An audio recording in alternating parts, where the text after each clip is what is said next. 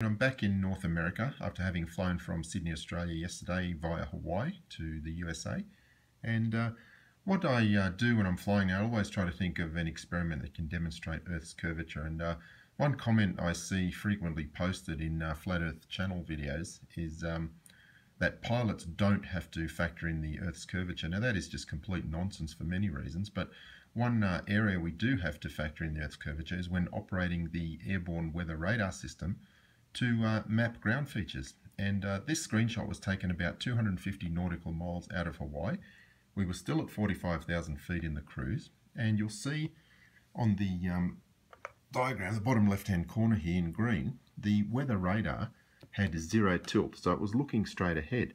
Now you'll notice Hawaii itself, and over here where the island of Kauai is, you can't actually see them on the radar at this point with zero tilt. However, if I tilt the radar down 3 degrees, so now tilted down 3 degrees, you can see both the terrain of the mountain of Honolulu and also Kauai. Okay, so very clear evidence there that a zero tilt does not see those mountains, but 3 degrees down tilt will see them. Now let's have a look at how the radar operates and just compare some of the calculations for a flat Earth to see whether the radar should actually be able to see them. So again, I said it was about 250 nautical miles out of Honolulu. I plotted the position on my 4Flight app. We were before Barker, and the route was taking us via Carp and Apaka into Honolulu, which is fairly common when we're coming from Australia. What I then did was just take a line straight from the position where the screenshots were taken to the top of the mountain in Kauai. And if we look at the flight plan calculation, you'll see that's giving us 252 nautical miles. Now 252 nautical miles is about 290 statute miles. So that's what we're going to have a look at when we look at these calculations. Now looking at the island of Kauai, the mountain, see point number 7 there, you'll see that it's 5,243 feet high. Now if we look at the Earth curve calculator and we take an altitude of 45,000 feet and a target distance of 200 miles, you'll see there should be about 600 feet hidden. So plenty of the mountain should still be visible.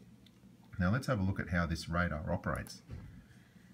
The radar beam, even when the radar has zero tilt, has a vertical angle of 5.6 degrees, okay?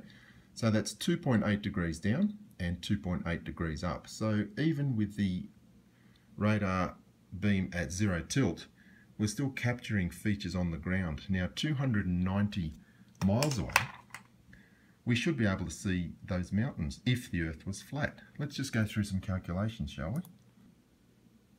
So just going through the calculations, 254 nautical miles equals 290 statute miles. From 45,000 feet, if the Earth is curved, we have 600 feet hidden. Mount Kawakini is 5,243 feet, therefore 4,643 feet should be visible even if the Earth is curved. On a flat Earth, we should be able to see it all. From 45,000 feet to the base of the mountain, 290 miles away, represents an angle downwards from our eye of 1.7 degrees. We can calculate that by using the arctangent of 45,000 divided by 290 miles times 5,280 feet, and that gives us the 1.7 degrees downwards. Now remember, the radar, even in zero tilt, is looking down 2.8 degrees, so why can't it see the mountain? The mountain is 1.7 degrees down, that's the base of the mountain, and the radar is covering 2.8 degrees down, so on a flat level Earth we should be able to see that mountain with zero tilt, but we can't. We can only see it when we tilt the radar down 3 degrees, okay, because the Earth's curvature is causing that mountain, even the top of the mountain, to be greater than 3 degrees down from eye level. That's why the radar beam looking at 2.8 degrees down can't see it.